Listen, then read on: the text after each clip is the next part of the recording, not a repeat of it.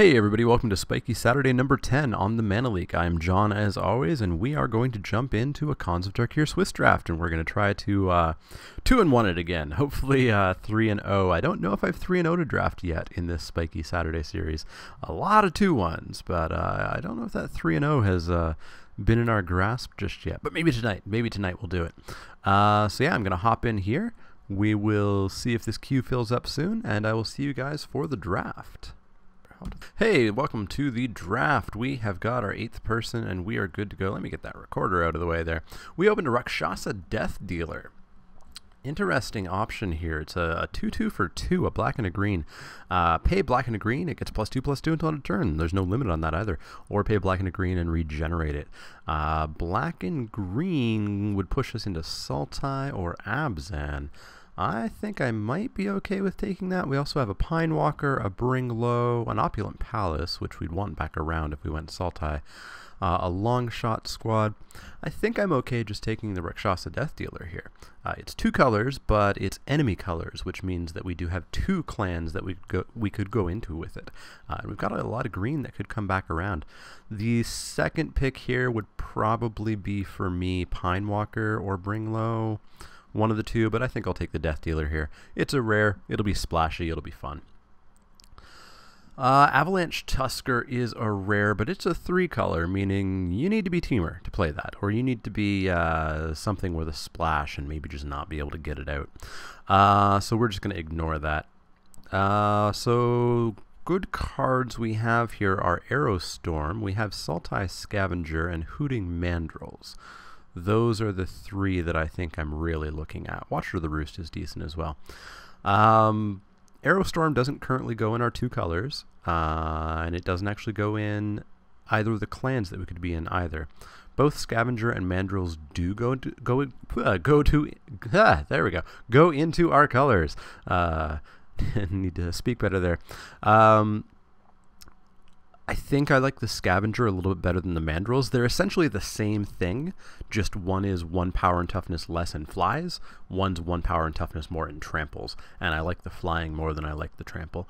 So I think we will take that Sultai Scavenger. Mandrills is probably the second pick here, for us anyways. Aerostorm if we were potentially red.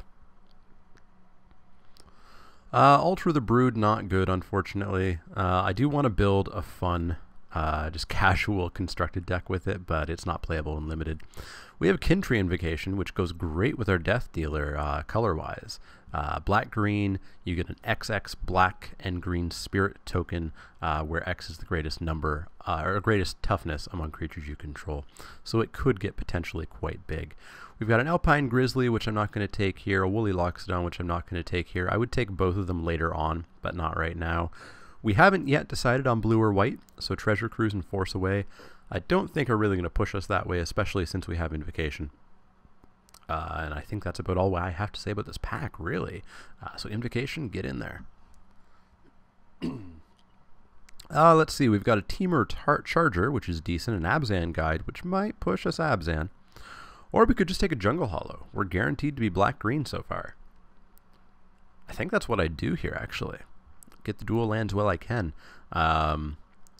If I had to choose between Charger or Guide, where we are right now, I guess I'd probably take the Guide and start going Abzan. But there is something to be said about taking the Teamer Charger and just staying black-green for the time being. But we're going to take the black-green dual land and pop that into the sideboard for the moment. Let's see, we've got a Sandstep Citadel. That could push us Abzan. But even so, it's a black-green duel, even if we don't use that white. And if we do end up Abzan, it's an Abzan Tri-land. Only other pick here really is Rite of the Serpent, and I'm pretty okay taking the Tri-land over that, so Tri-land it is. Alright, in this pack we've got not too much. We've got another Sultai Scavenger, which I think is just going to be the pick.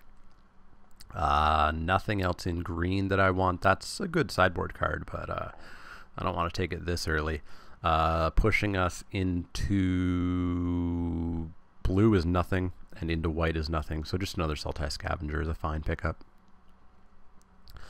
Archer's Parapet goes pretty well with the Kintree Invocation. It makes a 5/5 on turn 3, potentially. Otherwise, there's a Long Shot Squad, Ooh, that might be better, actually. I bet I could probably grab one of these parapets at some point. I think I like Longshot Squad a little bit more here. There's also a Mardu Skull Hunter if I was going to be a bit more aggressive. But I think I like the squad over the hunter. Yeah, let's take the Longshot Squad.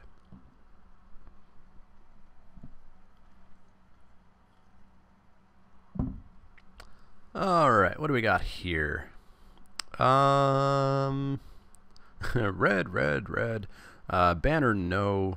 Feed the Clan, no. So I guess we're looking at Monastery Flock. And maybe playing it, maybe not. Depends on if we go Sultai or not. Or Blossoming Sands, assuming we're going to go Abzan. I guess Monastery Flock's the better pick here. Or we could just take a Swamp. We're going to be playing those for sure. Yeah, the Flock, I suppose.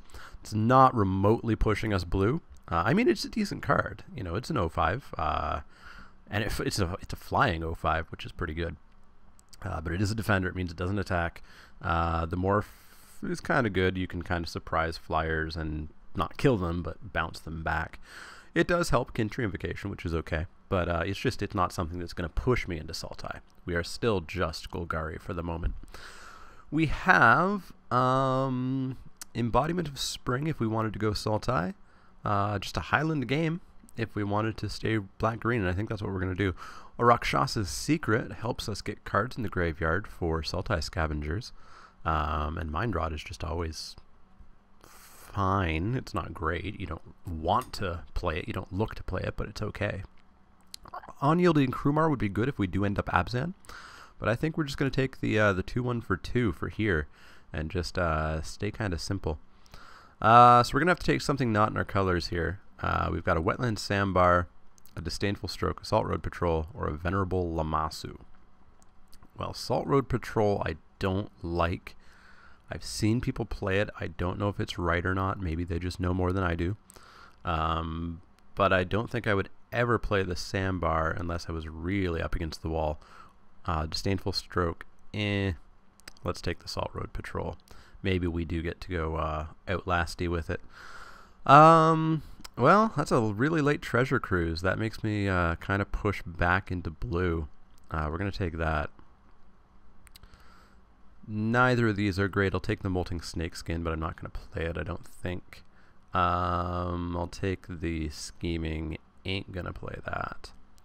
Abzan Banner, not going to play that. Plains, off in the side. So we're still black-green. We've got 2 more blue cards than we do white cards. The white card is not remotely pushing me into white. The blue cards are okay. Treasure Cruise is pretty good, and Monastery Flock is okay. I'd still obviously prefer to just fill up on black and green cards. 2-color decks are really powerful in this format. Let's see what we open. A Rattleclaw Mystic. I need to quickly check the price on that. That is significantly less valuable than I thought. It's only 48 cents. It's in our colors. It gets us some mana, but I don't know if we're going to take it. Let's see what else we have here. A Rite of the Serpent, an Awaken the Bear, a Mardu Horde Chief, a Crippling Chill if we go blue, just a black-green dual land. Arg.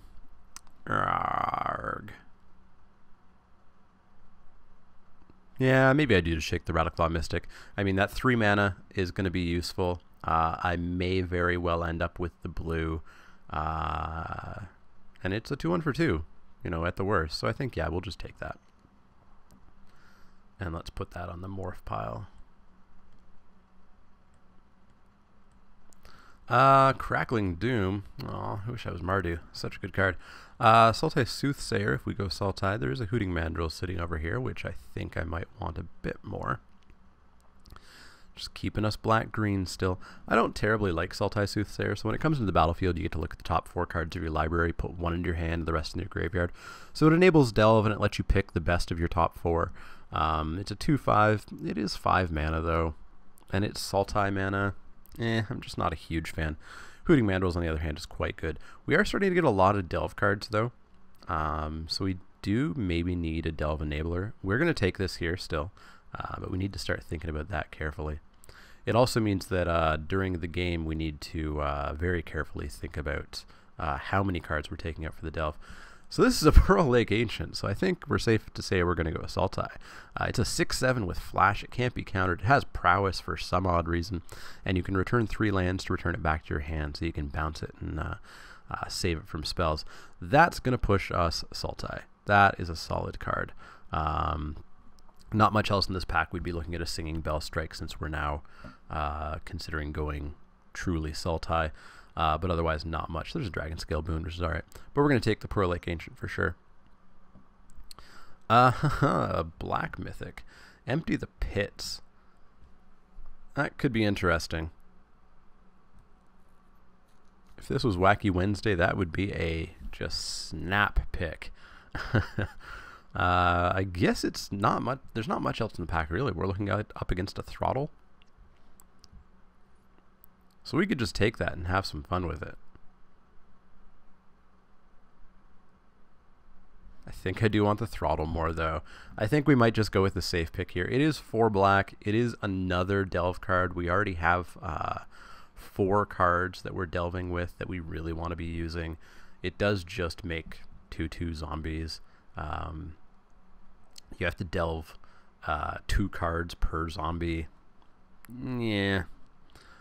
Maybe in a 60-card deck you could do something, but in a 40-card deck, probably not enough. So we're just taking that Throttle. Ugin's Nexus. Flashback to Wacky Wednesday a few weeks ago. Don't want that. So we've got a Despise, American Nightblade, and Abomination of Gudul. Good cards here. All 3 of these black cards are solid. Let me actually pitch this white card. So Despise, I don't want. So it's between the Nightblade and the Abomination. Both are good creatures. Abomination has the Sultai mana.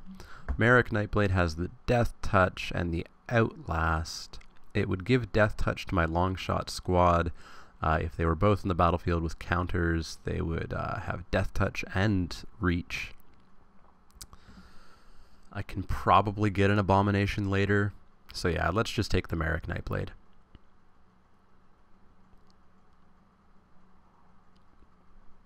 Another Merrick Nightblade. Another Sultai Scavenger. I don't want anymore, I don't think. So it's Merrick Nightblade, Waterwhirl. That's about it, really. I think I'll just take the Nightblade again here. Waterwhirl is pretty good, but I don't want to go too heavily blue. I want to be blue for Pearl Lake Ancient, I guess Treasure Cruise, and Monastery Flock. Let's take the Nightblade. Dragon Scale Boon, Sagu Archer. Probably the Archer.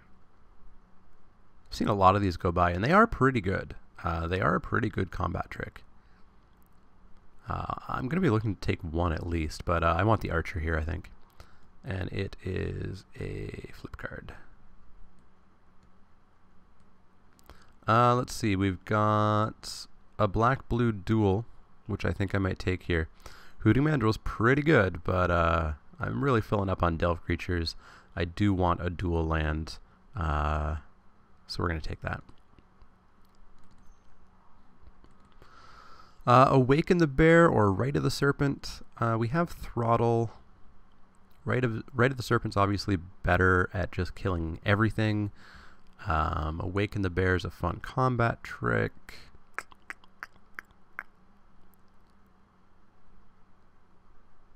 Alright, let's take the Rite. We do need the removal, I think. A lot of 6 drops, but luckily 3 of those are delves. Not much here. We're not going to play any of the cards that we could take, I don't think. So let's take the... Scout would probably be the one that we might play, and I don't think we are. So let's take that. Alternatively, I could have hated out that Alabaster Kieran. That would have been an option. We'll take the Singing Bell Strike. Not sure if we'll play it, but we'll take it. Let's take the Rakshas's Secret. That enables my delve, so that might actually be main deck. Naturalize for the sideboard, for all of those enchantments and artifacts that I fear. I guess into Ghostfire Blade, but odds of that being in the draft are low. Scaldkin, sure, into the sideboard you go.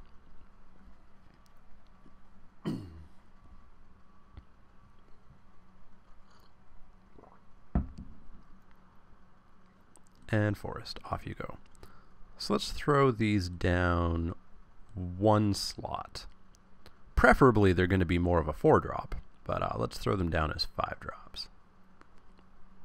It's an okay curve. Ooh, a Siege Rhino. I need to check the price on that. Well, it's $1.18, and it is in 2 of our colors, and then we could splash for the white, so I need to think about it. And there's really not much else. There's a single blue card in Crippling Chill, which is pretty good. There's another Hooting Mandrills, yet another one. We do have the white mana in that Sandstep Citadel, so I think I am just going to take the Siege Rhino. Yeah, let's do it. Timely Horde Mate if we were white, but I think that train has sailed, as we say around here. I really don't want more Delve creatures. I liked seeing them at the beginning. If I had have known I could have gotten them this late, I would have held off a bit. Could we just go white? We'd lose that Pearl Lake Ancient. Monastery, Flock, Treasure Cruise, Singing Bell Strike.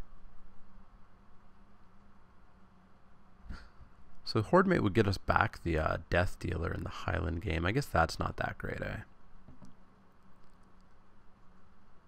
Don't want another Monastery Flock.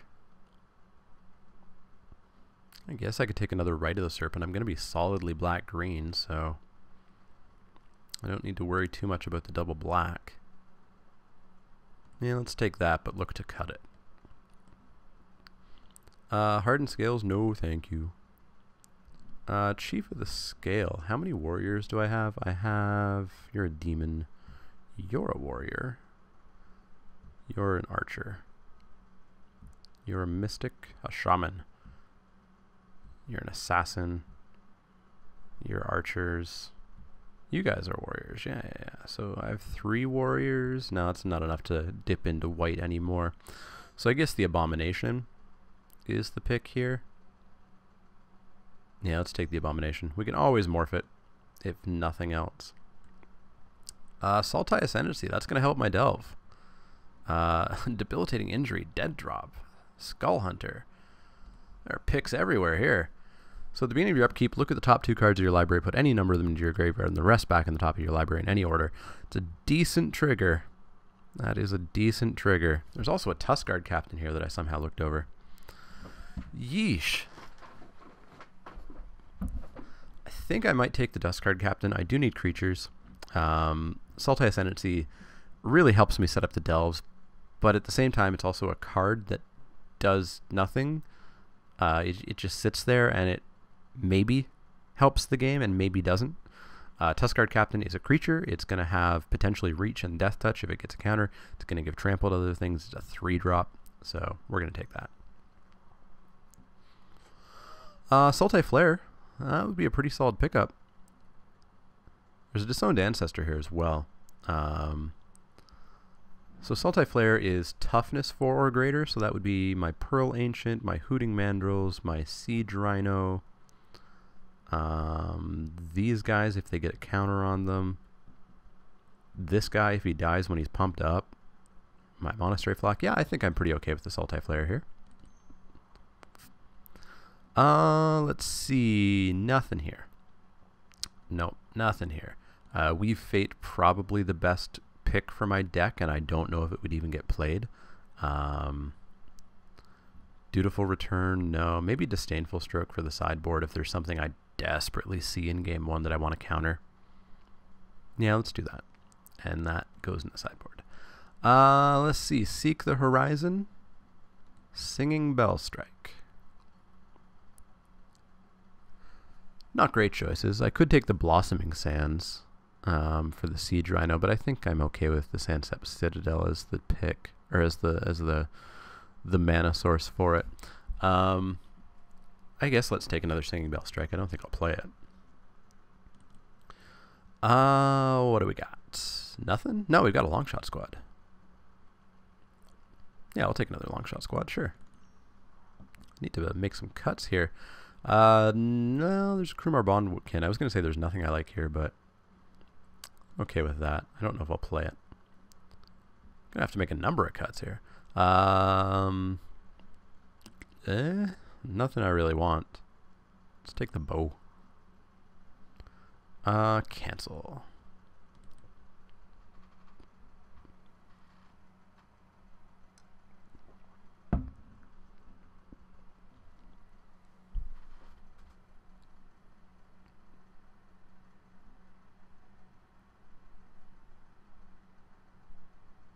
Somebody's really thinking about their last few picks here. Oh, no, somebody has disconnected. I see the problem. Let's see. We've got a Tranquil Cove and, oh, I guess the Archer's Parapet is just the pick here. I think I'd prefer it over the Monastery Flock, unless I see flyers in game one. So let's put that in and get that Monastery Flock out. So we need to cut 3 cards.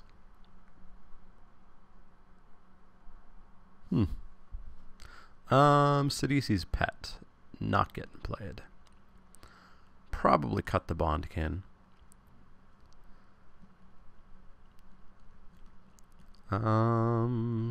What else would we cut?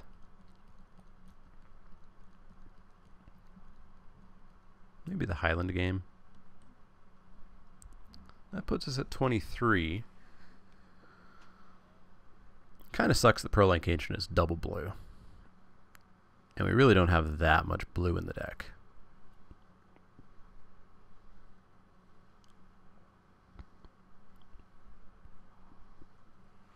Dutiful Return to the sideboard. Ah, that guy's back.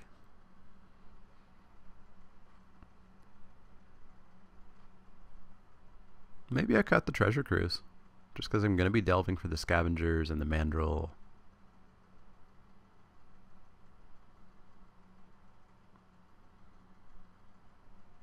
I don't actually want to cut Rakshas's Secret because it does help the delve a bit. Somebody took a land over a banner.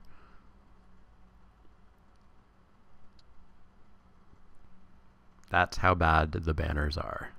Don't play them. If you're playing 5 colors, don't play them. I was going to say maybe, but they're just not good. I believe Alex had commented saying to do Raise the Banners as a Wacky Wednesday, where I take all of the banners. I probably won't do that. I think it would just be too miserable. Because I would have to take them early, and so all the good cards that I might want to cast with the 5 colors would not be around by the time I could take them. Let's see. So my 3-drops look bad, but we've got some morph somewhere. Euromorph. Euromorph. Euromorph. Yeah, there we go. And then these guys are delves. So we're going to be conservative, and we're going to say that they're going to come down a turn early.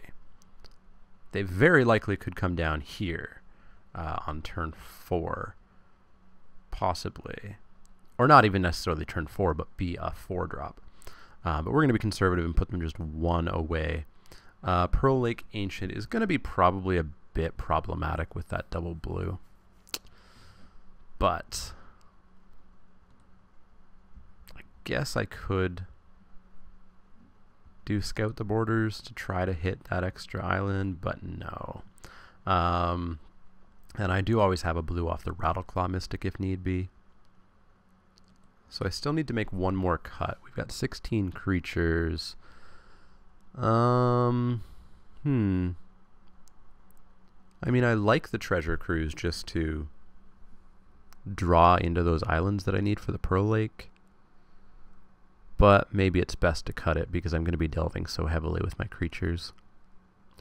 Yeah, let's cut it. And then we're going to put in Jungle Hollow because we are black-green.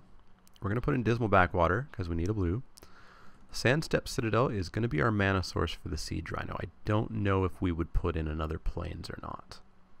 I'm kind of okay with 1 mana source that helps cast the Rhino. Let's see what Magic Online says. 1365. So 6 and 5. So that would be 9 black sources and 7 green. 1, 2, 3, 4, 5, 6, 7, 8, 9, 10, 11, 12. 1, 2, 3, 4, 5, 6, 7, 8, 9, 10, 11, 12, 13, 14. I think that sounds okay. And then 4 blue sources.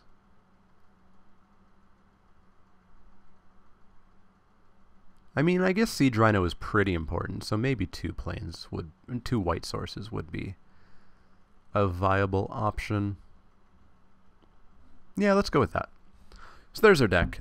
We've got sideboard options. We have Disdainful Stroke if we see something big in casting cost that we really want to take down. We have a second Singing Bell Strike if perhaps I'm up against a heavy aggro deck. We have Monastery Flock if I see flyers coming at me. We have a Cancel, again, if there's something I desperately want to counter.